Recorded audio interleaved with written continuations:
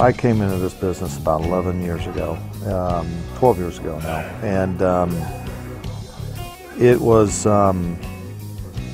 when I first came in, I was identified as being one that was going to be a short timer, that I wasn't going to make it in this business, and that bothered me because the reason was being raised in Kansas. Everything's about a handshake. It's about your word. You're a person of your word. You're a person, when you shake somebody's hand, you do what you say you're going to do.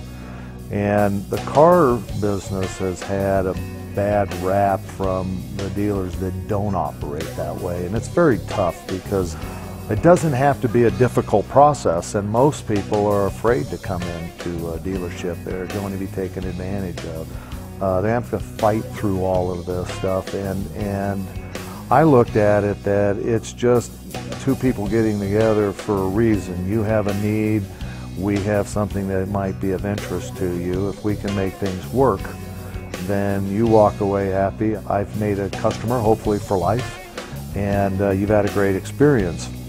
That's been a big thing for our success.